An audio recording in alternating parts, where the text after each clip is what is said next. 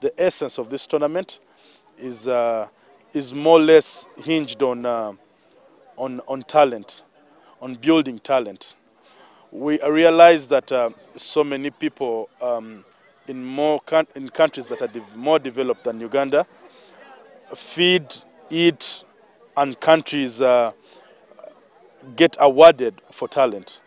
We thought it wise that if we start up this initiative, if we take it on, we'll be in position to identify talent, both at the local level, but also identify talent that we can push and support to the national level and eventually on international level.